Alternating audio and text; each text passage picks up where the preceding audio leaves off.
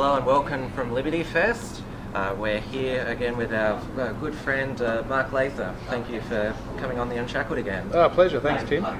And you, of course, never miss an opportunity, a speaking engagement, but you're also here to promote your new book, Outsiders, which you can purchase from Wilkinson Publishing. That's right, and it's been selling very well. It has. We've sold out here at the conference, which is a lot better than the alternative, so happy about that.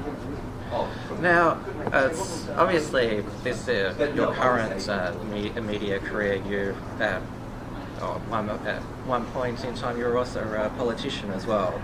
Now, when you were an MP from 1994 to 2005, you were Labor leader for the 2004 election. Mm-hmm. You retired. You were a family man for a number of years. What made you decide to come back and be so prominent in the public sphere? Well, I suppose the leftist march through institutions. I think there's a cultural Marxism and anti-freedom movement in Australia that expresses itself through the language control of political correctness, the sort of employment and identity control of identity politics, return of some of the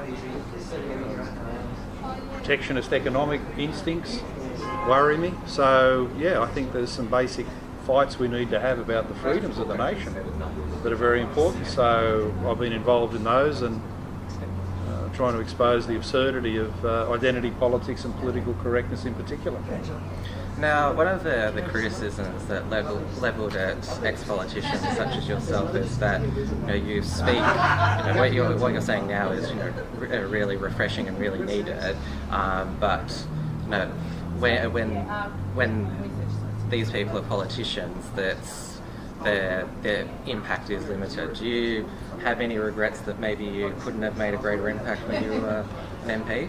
Well, the issues change over time. You've got to respond to those. But in terms of consistency, I fought many battles inside the Labor Party in terms of economic freedom to push back against protectionism and retro-economics, as Kim Beazley and Simon Crean were trying to advance, and also made some early critiques of identity politics when I was inside the Labor Party. So I don't feel like I've made some radical transition to a new set of positions. I think the sort of political debate has changed quite a lot, but all you can do is respond as best you can in the circumstances in which you find yourself.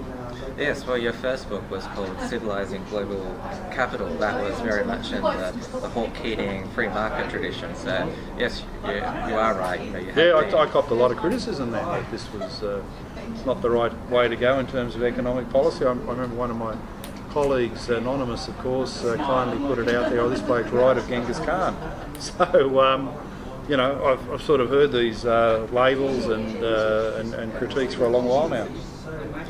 You've been on Sky News, you're now on the Rebel Media, so obviously you're still how do you feel making a contribution to the media is different than how you can make as an MP? Well, in the media you've got a role there to influence public opinion, whereas obviously as an MP you can be a legislator, a lawmaker, so they are different functions, although as an MP you're also trying to influence public opinion to win elections, so there are some differences there, but certainly in Britain there's a bigger tradition of people who leave the parliament, become commentators, journalists, writers, opinion leaders and so forth. So in Australia, for some reason, there's a little bit of an expectation there that someone's left the parliament, they should just sort of go hide under a rock and never be seen or heard of again.